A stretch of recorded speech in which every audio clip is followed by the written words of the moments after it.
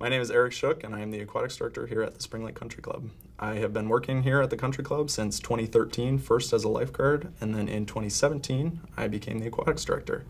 I grew up here in Spring Lake. I went to Spring Lake High School. I swam at Spring Lake High School, go Lakers, and then I went to Michigan State University and got a degree in human biology.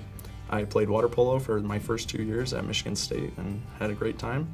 And now I will be going to Marquette University over in Milwaukee in the fall to study dentistry. Out at the pool, we always have a lot of stuff going on. We have summer swim team for the kids. We have lessons that go all day. And then once a month, we have this event called Drenched in the Dark for the kids. And we have a great time out there. We play pool games, we play yard games, we have pizza, and we watch a movie. And it's always a lot of fun.